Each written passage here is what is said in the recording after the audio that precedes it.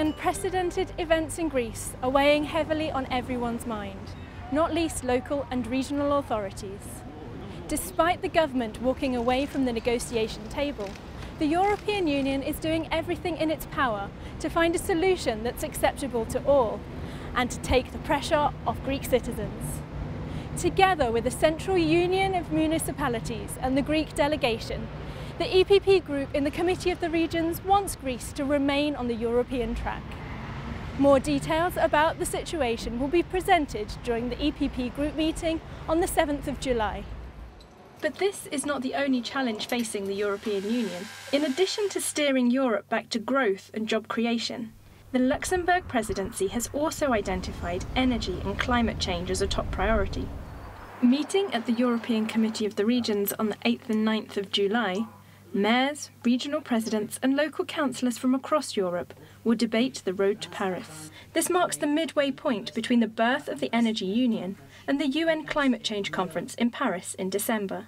Maros Šefčovič, Vice President of the European Commission, will underline the need for support at local and regional level if the EU's climate and energy policies are to be a success.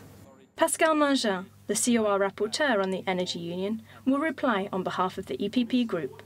Increased population of European urban areas also calls for new thinking. With 80% of the population expected to be working or living in urban areas by 2050, this is also the time to innovate how cities and towns are conceived, built and developed. Carlos Moedas, the European Commissioner in charge of research, science and innovation, will make the case for more investment and entrepreneurial support on the second day of the plenary session. This will also be the occasion to award the winners of the European Entrepreneurial Region Award. Turning to the opinions on the agenda, Nikolaos Chiotakis will present his views on the steps to take towards a new European neighbourhood policy. This is just months after the 4th Eastern Partnership Summit in Riga, where EU leaders confirmed the importance of cooperation in this area.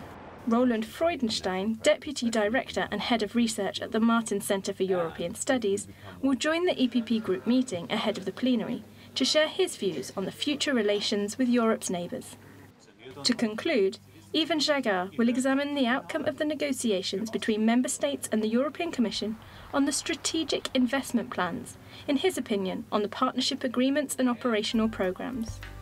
Whilst the summer holidays have arrived for many, the work in the European Union will continue.